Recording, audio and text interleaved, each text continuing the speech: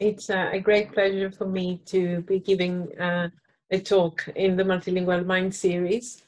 I would have loved to be in Constance giving that talk in person because I've never visited the place, but maybe in the future at some point.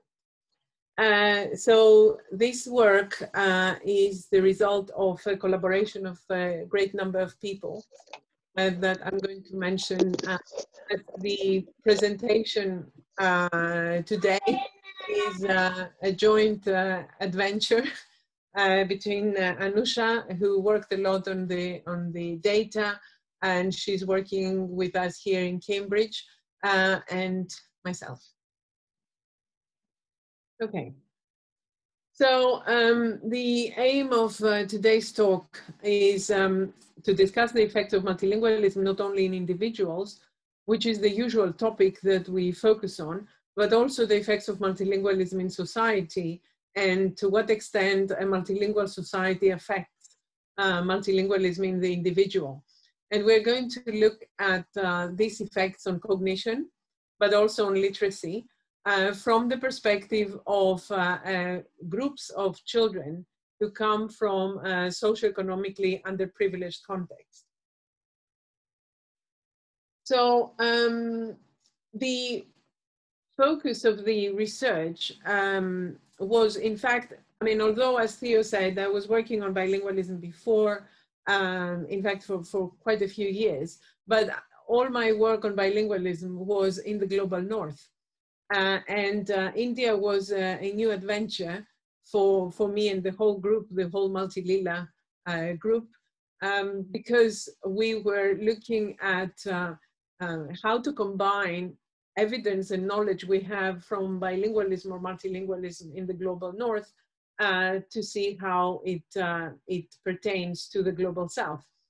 Now, in Western societies, most of the studies, particularly on child multilingualism, consider factors like socioeconomic status, but the differences are usually associated with parental education. And in fact, what has been shown is that mother's education seems to be the strongest predictor of socioeconomic status, which is a proxy, really. You know, mother's education is a proxy for socioeconomic status, looking at the development of individual children.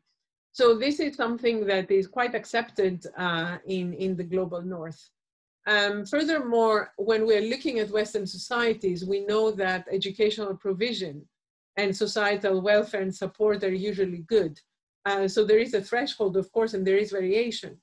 But we start off from the assumption that the state is going to look after, you know, state education, for example, and welfare. When we look at linguistic diversity in the society, and the society is a Western society, we find that it is usually quite low, or it is ignored in these studies. So what the context is surrounding the child, not the immediate context, the home, but the more, let's say, the larger context, which is the community, the school, and the society, is usually ignored.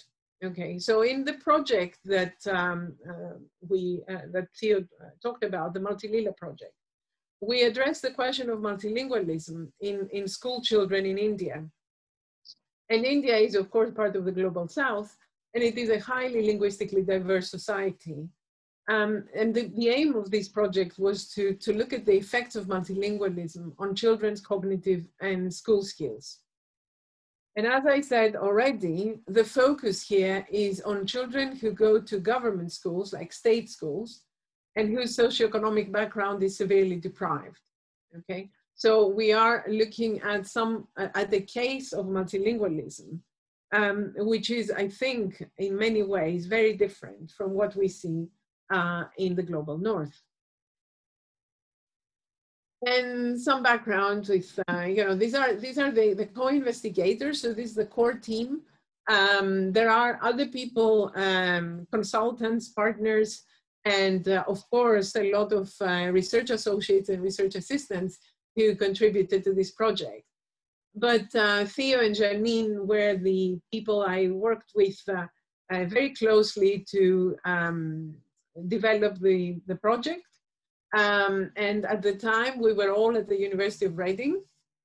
And the three co-investigators from India, Suvarna Aladi, who is a neurologist, and she's from the National Institute for Mental Health and Neurosciences in Bangalore. She has expertise in bilingualism, but from the point of view of cognitive decline, let's say, and dementia. Okay, so her expertise is in memory, and she's looking at bilinguals and monolinguals suffering different types of dementia. So she has expertise in cognitive control, and that was one of the aspects of the project. Minati Panda is a psychologist with expertise in school psychology and educational psychology, and she's in Delhi at JNU. And Lina Mukhopadhyay is an applied linguist who works in the English and Foreign Languages University in Hyderabad. So without this team, the MultiLila project would not have happened. And so I'm delighted that it has been brought successfully to a close now. So looking at the background in terms of multilingualism in the society, I need to introduce a little bit the diversity that you find in India. So it is not an understatement to say that in India, multilingualism is the norm. I have to say that, you know, on average, the adult Indian speaker would speak 3 or 4 languages.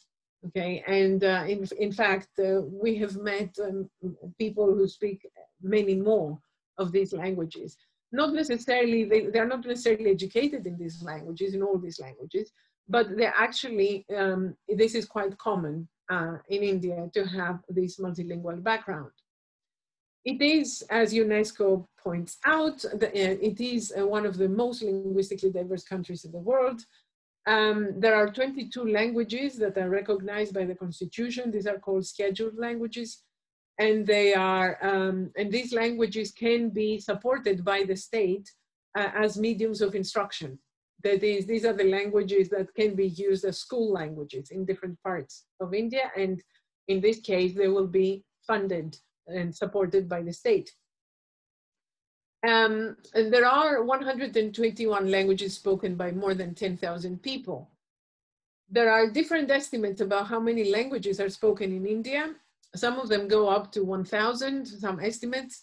In the Ethnologue, what we have in 2018, it's 462 different languages that are spoken in the country.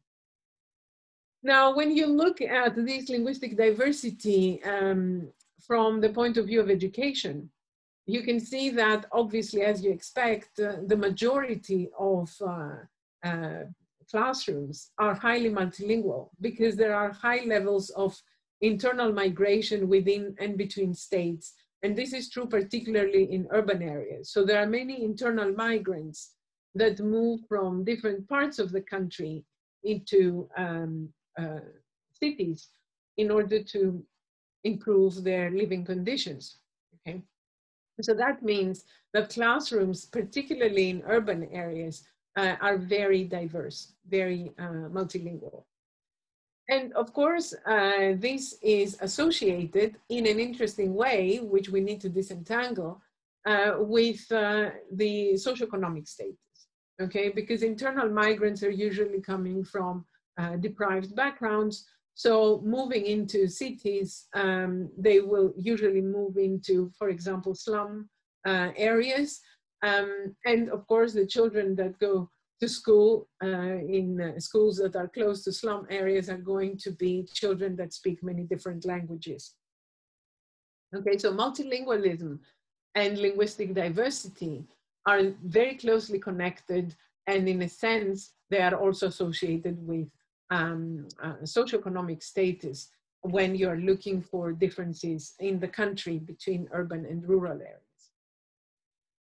Now, we also have, so this is the background about social linguistic diversity and multilingualism in India, but we need to know also how education works, so we get the background on education. There are certain findings that have been replicated quite in many different studies, in fact, about low learning outcomes in primary school children.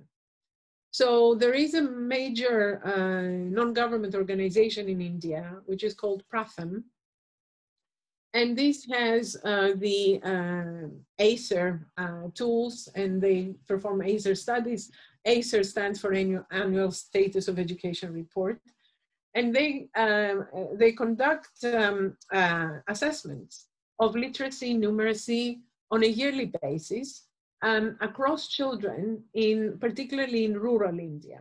Okay, and in their studies, they have found some quite discouraging results, which is that, for example, more than half of all children in year 5 primary school could not read a text that is a year 2 level text. And almost half of them could not solve a year 2 level subtraction task. Now, these results are reported again and again. And in a sense, in our project, we found a lot of variation in learning outcomes. So we found that it's not the case that all children or half of the children were unable to read the year 2 level text. But it is true that there is a lot of variation, and the variation unfortunately extends to very low levels, okay? So even children who were unable to read letters in years 4 and 5.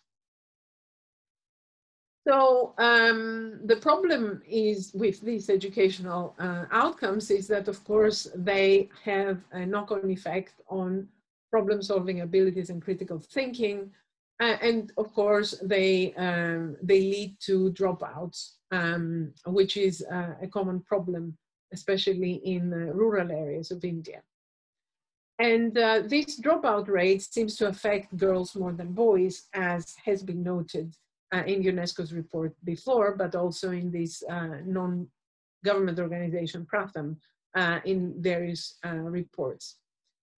So this research, the MultiLila project, started with the question, can we identify the causes of low learning outcomes of these children who live in such a multilingual country?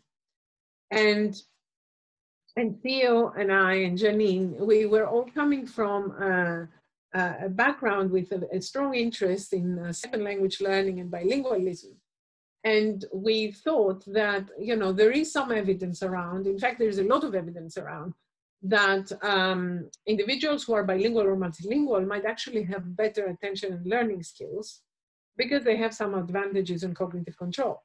Now, I know this debate is actually very hot now, and there is evidence that, you know, maybe it doesn't hold always, or it may not hold at all, that bilinguals have an advantage.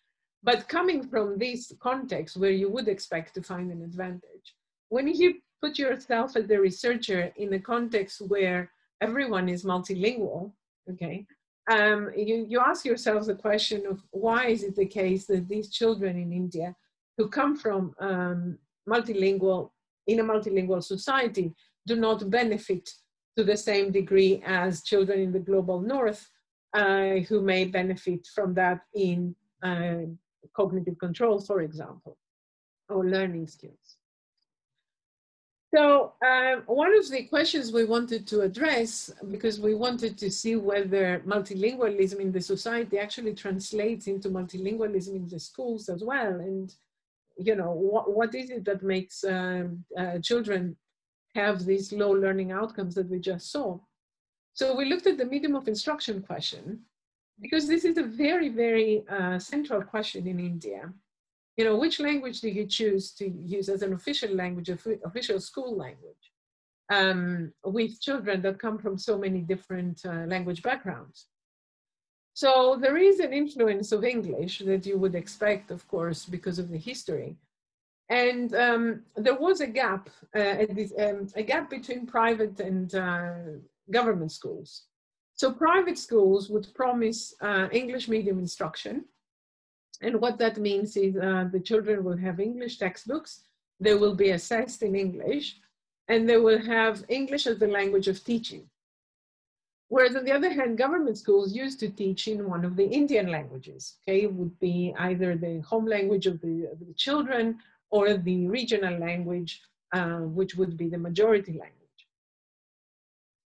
Now, this split between private and government schools actually was very closely correlated, as you can guess, with socioeconomic differences, because children who came from wealthier backgrounds could afford to go to private schools and have English education, whereas government school children could not. So several state governments in India decided to actually switch some of the government schools in their area to English medium schools. Okay, so now you can find both English medium and regional language schools in different states in India. And you still have the private schools and a new type of private school, which are the low-cost private schools. Those schools require a very small fee so parents who come from relatively poor backgrounds can afford to send their children to that. And the ambition of parents who do that is for their children to have English as a medium of instruction, so to have English education. So now the question is, we're looking just at government schools, which was the aim of our project. We find a split between those schools that have English medium and those that have regional language medium. And the intention from the point of view of the state government was to offer English medium in order to address the social inequities. I mean, why should only rich children have access to English medium instruction and not children from disadvantaged backgrounds? So the intention was good, but the question is whether the outcome is actually what they wanted to get. So we are asking the question, is this the right way to go? In fact, it's not just one division between English medium versus regional language. There is a double divide issue that Ajit Mohanty has put forward in a lot of his work and in his recent book. And that arises partly from education and from the medium of instruction. So you get the divide between those that go to English medium versus regional language schools. But then you also have a further divide, which is between a regional language, an Indian language, which is a regional language, and a language which is a minority language that is not a scheduled language and is not going to be offered as a medium of instruction. So the question is, when you focus on the children and the languages they come with when they start school, we want to question, the choice here, because really the choice is between English and regional language, and the minority language is usually not supported, okay? So the question is, which children, which learners suffer more disadvantages in this context of the double divide? So there are a lot of studies, many of them from Minati Panda, who was, as you saw, one of the co-investigators, and Ajit Mohanty, who was a consultant in our project, that show that multilingualism is indeed the norm, but the proficiency that the child has in the home language depends a lot on whether education includes that home language or not, or whether education shifts the language dominance of the child straight away. So in the MultiLila project, we asked whether children who learn through the medium of a language, which is not the same as their home language, whether they have different learning outcomes than those children whose home and school languages are the same. I know that most of you would think that obviously the answer is that those that have the same school and home language are doing better. But in any case, we wanted to see the evidence for ourselves. Okay, there are other realities of education in India that one has to take into account when trying to understand the low learning outcomes that I presented a little while ago. So there are, in India, many of the classrooms have too many children in them. So you can get an average of 40 to 50 children in a class. There are poor resources in government schools, and the pedagogy is really teacher-centered. So there isn't much interaction between teachers and learners, both because that's the tradition, and but also because it is practically very difficult if you have such a large class to encourage interaction in your lesson. The other problem is that critical thinking is not really prioritized, and there is limited creativity or expression of independent thought, and this has been shown in different studies, studies that were conducted before MultiLila. Also, another issue in Indian classrooms is that you get children who are above the age that they are expected to be for that class. And as you will see in our data, you can have a range of ages within the same year of schooling. And of course, the question here is whether that has positive or negative effects, both for the children who are overage, but also for the whole class. And Alcott and Rose have actually argued that you can find both in this context, both positive and negative effects. Now, what is the role of English? Well, English is a very dominant language in India. It is a way, in people's mind, a way to improve one's socioeconomic position. And that is reflected a lot in the way parents envisage education for their children. So they want English as early as year 1 or even year 3 or even at year 1. And English as the medium of instruction because they think this is the way in which you can develop academic English and have better chances for education and a better future. Now, there are several problems with this assumption that you know, various levels of society have, including, of course, parents, is that, you know, in many cases, English is very low among teachers. So the teachers cannot support English as the medium of instruction, but they're asked to use English as a medium of instruction.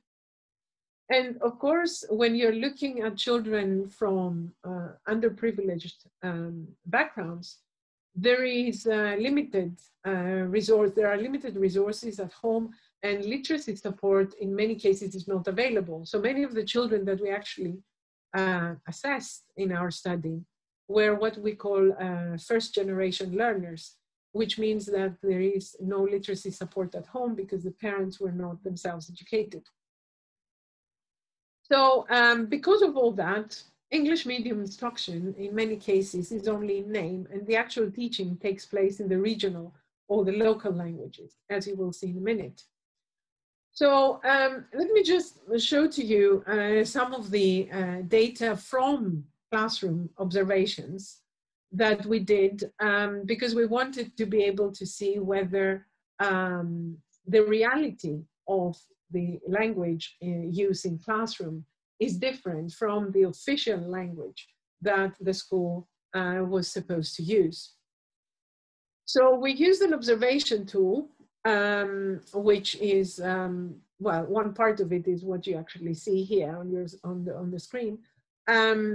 So you have, we were looking for teacher activity coding and the responses of the children, so their activities.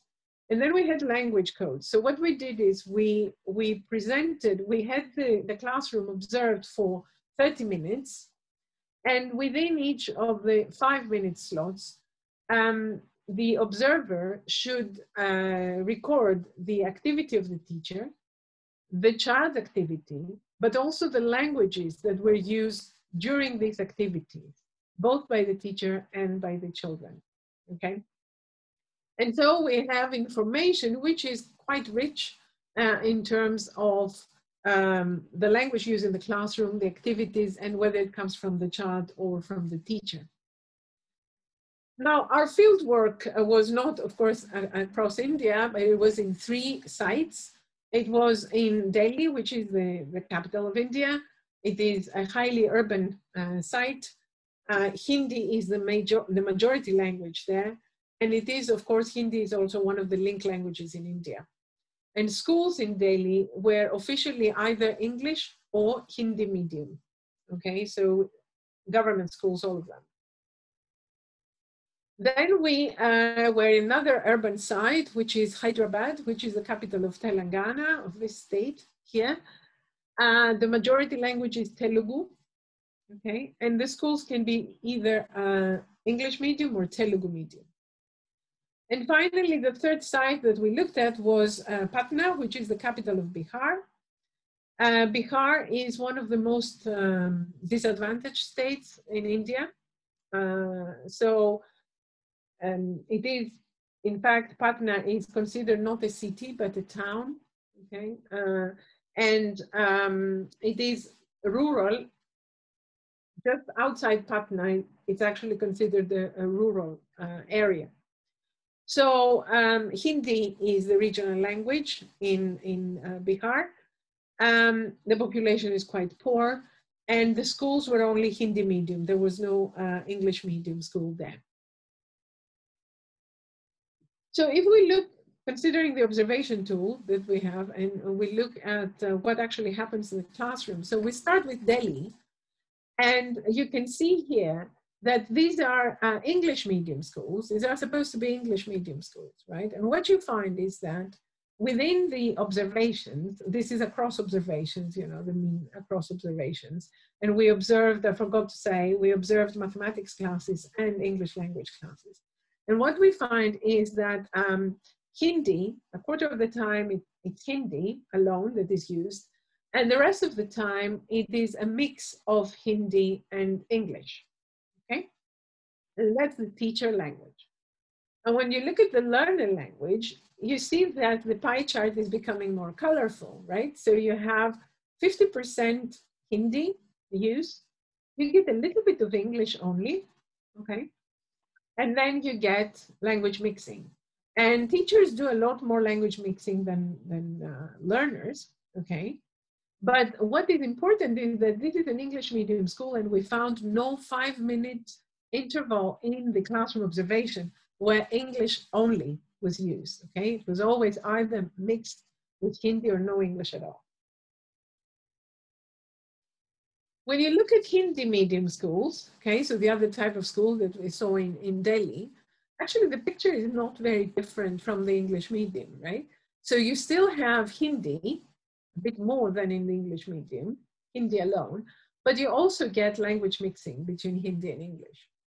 When you look at the children in that school, in these schools, the Hindi medium schools, you see that most of the time they would use Hindi on its own, a very little bit of English and some language mixing, okay? So we can actually see a difference between English medium and Hindi medium in that in the Hindi medium schools, language mixing is a bit lower, but teachers mix more the languages than the learners, than the children. When we look at the schools, the English medium schools in Hyderabad, what we find is that there is a lot more English here, okay? So you get 42% of English. You get a bit of Telugu, which is the regional language, and quite a lot of language mixing.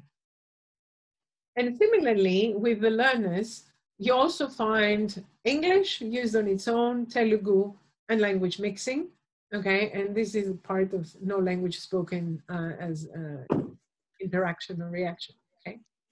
So again, we see that although the official language is English, you know, there's a lot more going on in the classroom than English only.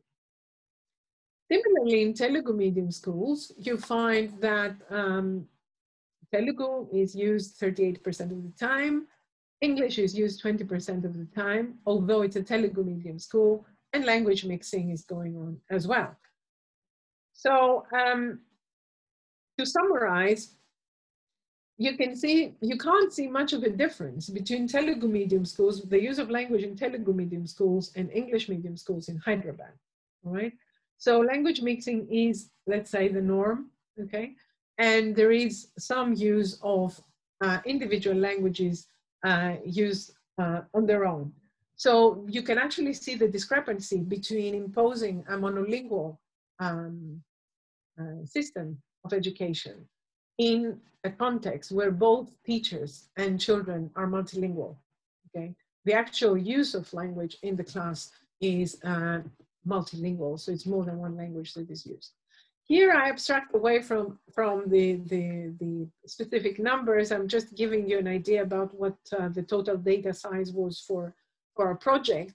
So we had from Delhi and Hyderabad, we tested the same children twice in when they were in year 4 and year 5. Whereas in Patna, we could not do that. So we tested, it was a cross-sectional sample. So we tested 450 children from each of these 2 years. So we have a total of 2,500 participants, and each of them was tested for these children twice during the project on literacy, narratives, numeracy, mathematical reasoning, and cognitive tasks. It was a total of 14 tasks, and we have, excluding the questionnaires that we use, and we have this total number of data points, and yeah, we are still struggling to put them in order, but okay, we've done some of that already. So let me just address 2 questions from all these data that I would like to focus on today. So the first is the question of how is children's literacy affected by multilingualism and by medium of instruction. So the focus here would be on English literacy, but also regional language literacy, Hindi and Telugu.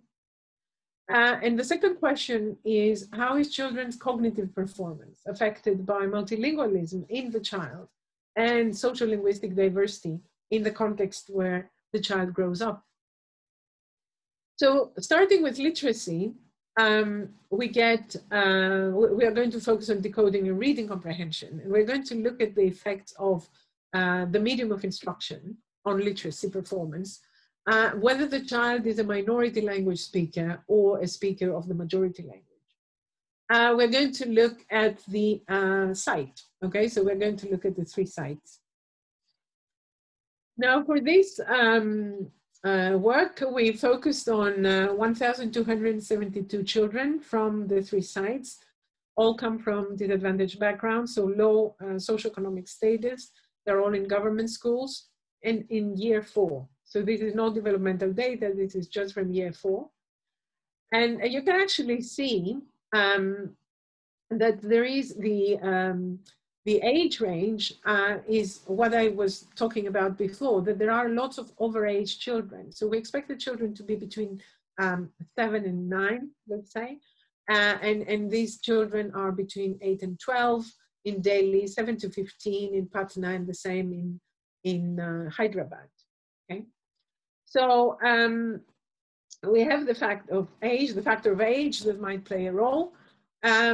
We tested children, we asked children whether they speak 1 or more languages at home and what these languages were. So of the Delhi children, 64% claimed that they spoke only 1 language at home, and 36% said that they spoke more languages and they named the language. Okay? And you can actually see that in Hyderabad, we get a lot more balance between monolingual and bilingual children, but multilingual children, compared to Patna, for example, which is, as I said, you know, the more rural area, where you get 70% monolingual children, 30% bilingual.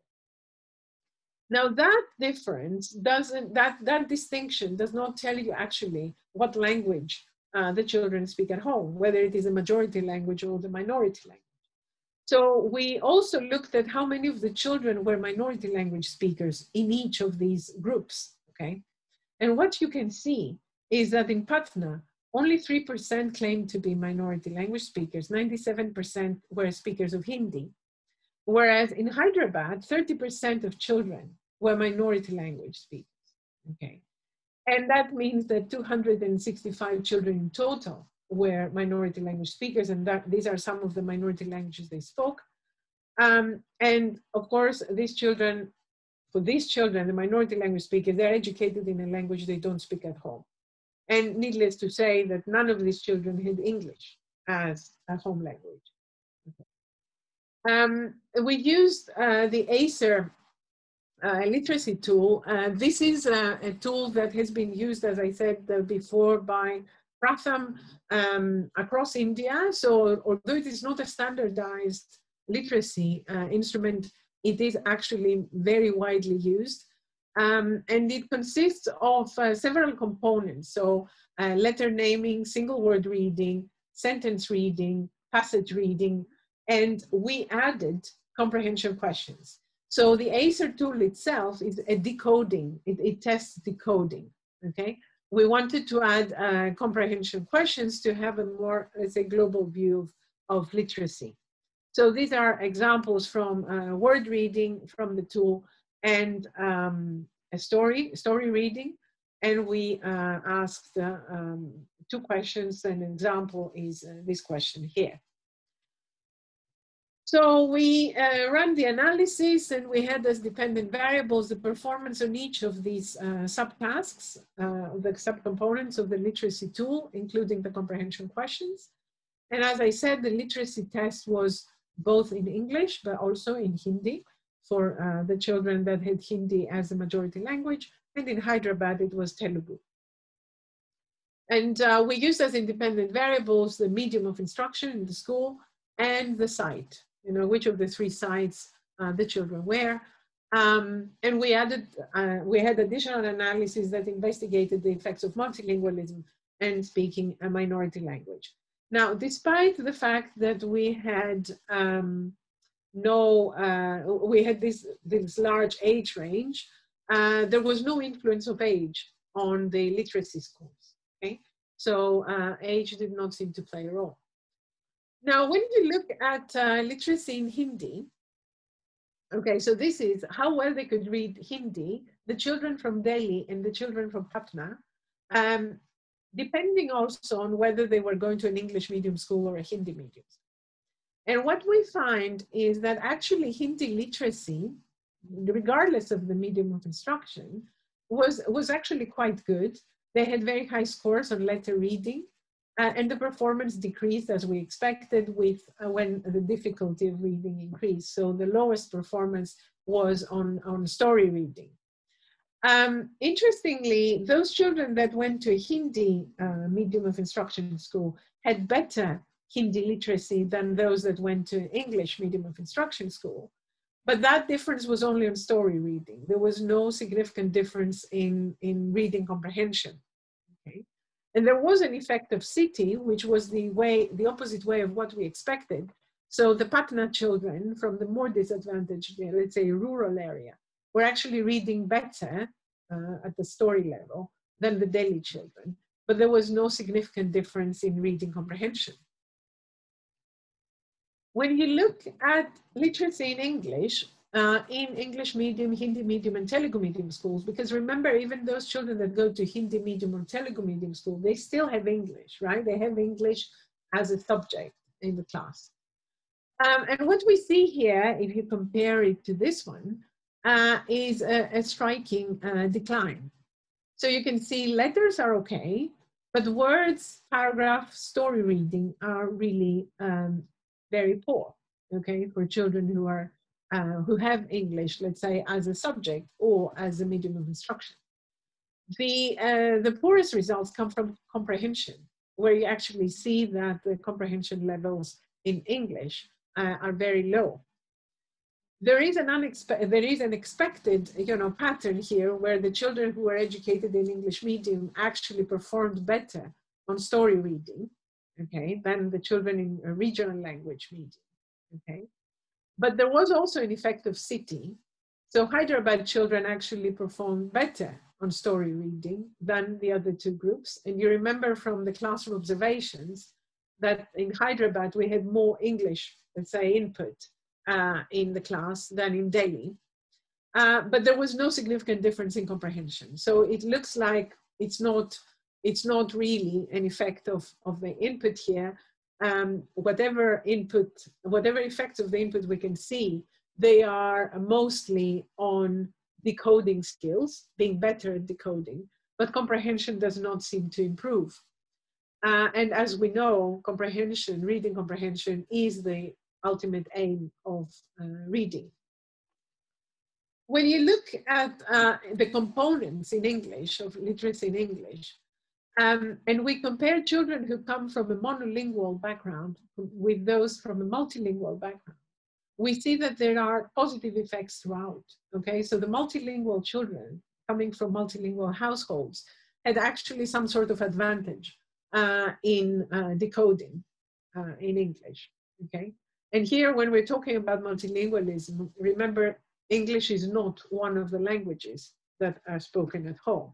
So these are children who speak different languages, and they go to school and learn English, how to read and write in English, and they have some sort of advantage here. Now, talking about the double divide that we saw, you know, the children that speak actually a minority language rather than the majority language, what we see is that across components in reading in the regional language, these children seem to underperform. Okay, so minority language children seem to score lower across all components of literacy in Telugu or in Hindi. Okay, so the double divide is there. Okay, minority language children are actually more disadvantaged, being educated in the regional language or in English compared to majority language children. And actually, if you focus a little bit on the interaction between speaking a minority language and whether you come from a monolingual or a bilingual household, what we actually see across the components of reading is that the monolingual children do seem to, let's say, underperform consistently compared to bilingual or multilingual children. But this is not evident regardless of whether they speak the majority language at home or a minority language at home. So you can actually see that minority language children who are monolingual are even disadvantaged. They score lowest in 3 of the 5 components compared to the other 3 groups, okay? So being a minority language speaker and being educated in a language which is not your home language has you know, a more cumulative negative effect to development of literacy. So what we see for this question is that the majority of children who read the text in a regional language were able to answer the reading comprehension questions. But there is a discrepancy in the performance across the cities, and that has to do with language policy, but it also has to do with the amount of input that we saw as a difference between Hyderabad and Delhi.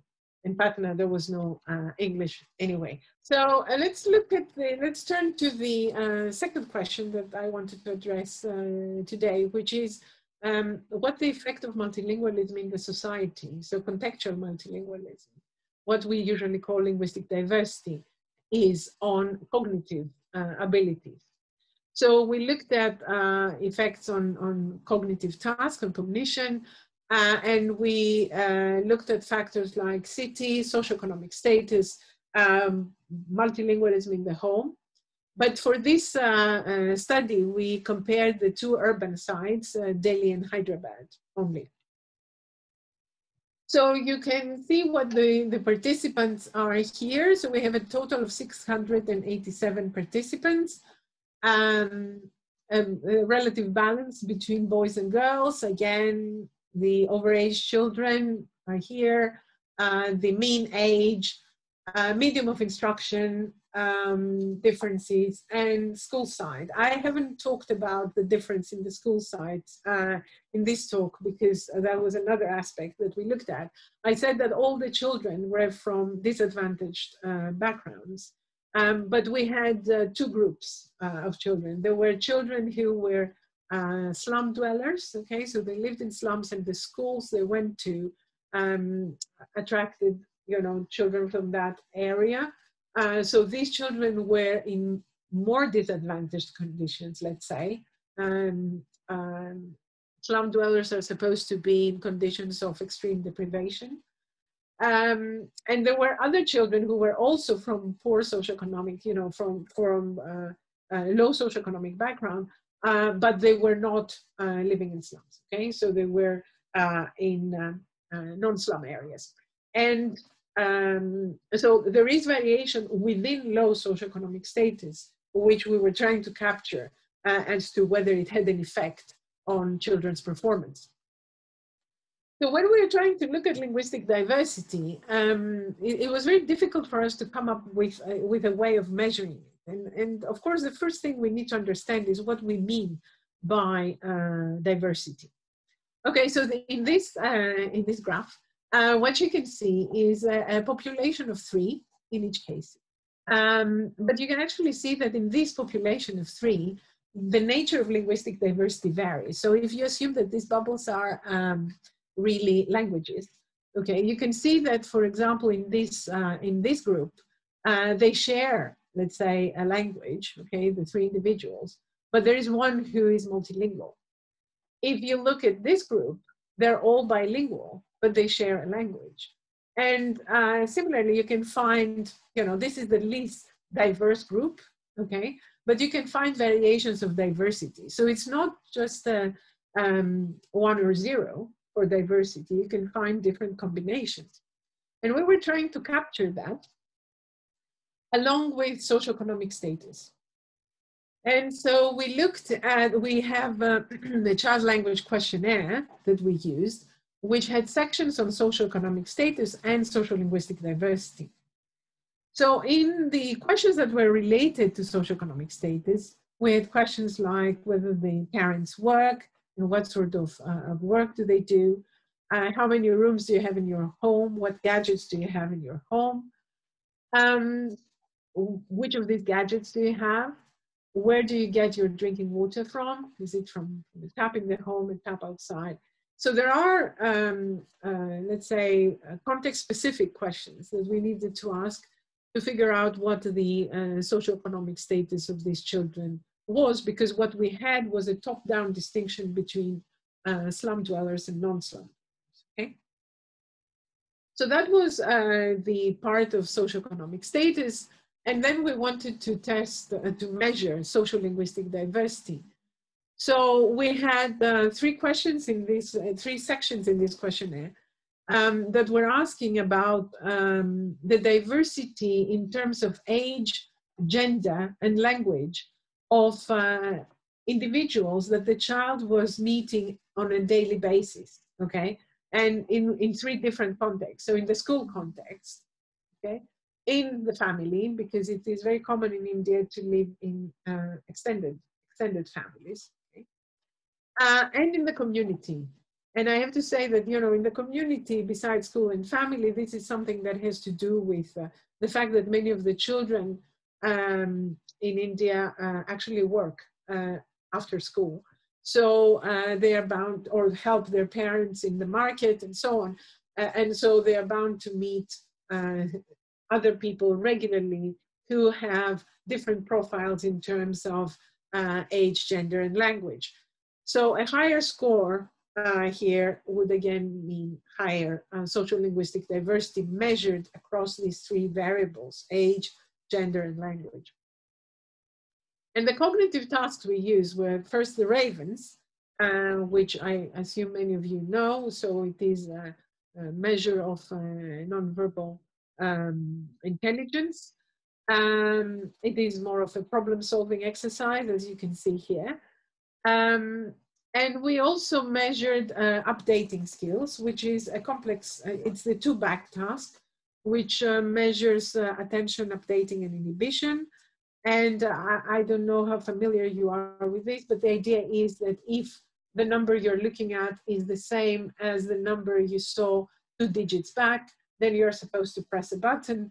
If it's not, then you don't press anything, okay? So this is, let's say, a complex working memory task. Now, when we look at the results of the scores from the questionnaires on social linguistic diversity and socioeconomic status, what we see is that we have the social linguistic diversity scores showed, that there is some distribution here, but most of the children had actually quite diverse contexts in which they lived.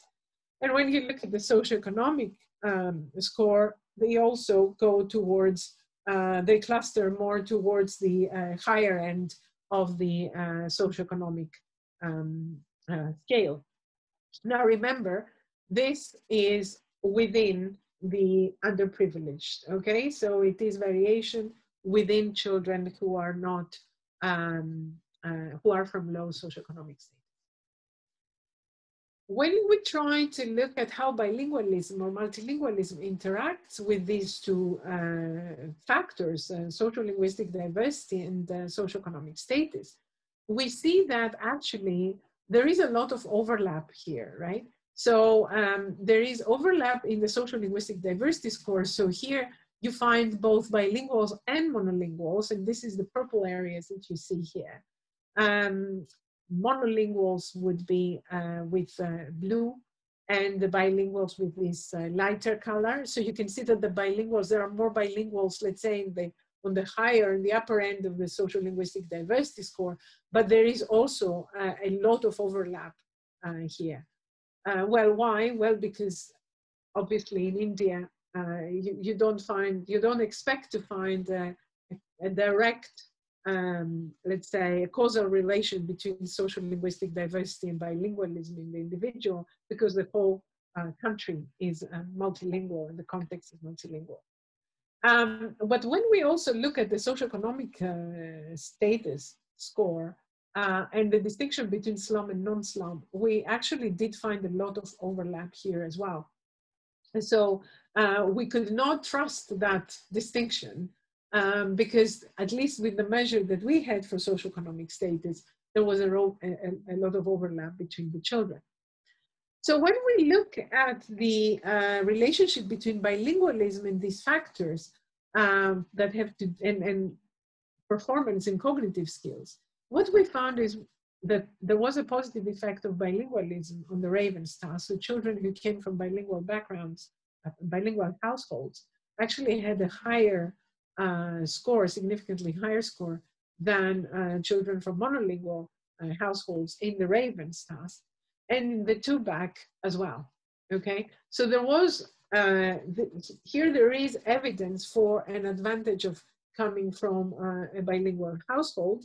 I have to say though, that these children, a lot of the monolingual children coming from monolingual households, actually go to schools where English is taught, right? So they are bilingual in essence, you know, they do have exposure to another language. But what we are measuring here is the difference between number of home languages and performance in the cognitive tasks. There was an interesting interaction between social linguistic diversity and bilingualism, which we didn't expect so much. I mean, there was a very strong correlation between being bilingual and being in a social linguistically diverse environment, which is as we expected. But what we found here was that there was a significant interaction between bilingualism and social linguistic diversity. And that was mostly due to monolingual children being in high social linguistically diverse environments. And as a result, they performed better in the Ravens task. Okay, so these are Ravens scores and social linguistic diversity score. And what you find is that, you know, with higher social linguistic diversity, if you are monolingual, you actually have an advantage in terms of performance in that task. When it comes to the influence of all these factors that we were looking at, these factors, as I said, were socioeconomic status, gender, age, city, medium of instruction, and school sites, slum or non-slum. What we found in the updating task, in the two-back task, was an effect of medium of instruction, which actually shows that children going to Hindi medium schools actually outperformed children in Telugu medium schools. Now, this is, we couldn't explain that, and I think we don't have a clear answer as to why this is the case. But a major difference between children in Delhi and children in Hyderabad is that in children in Telugu medium school, a lot of them were, if you remember, minority language speakers. So they were not really familiar with